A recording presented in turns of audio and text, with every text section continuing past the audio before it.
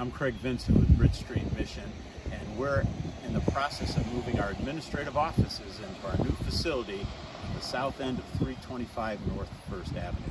Our men have already moved in. We're in the process of doing demolition and the early stages of building out our new outreach center. But I'd like to show you our new space.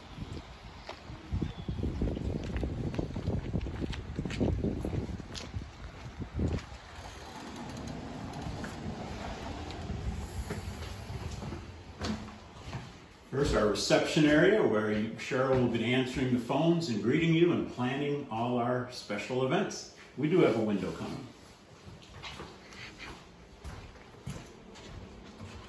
And our space here where Ryan, Donna, and our other volunteers will be receiving your donations, as well as plugging you into volunteer opportunities at Bridge Street Mission.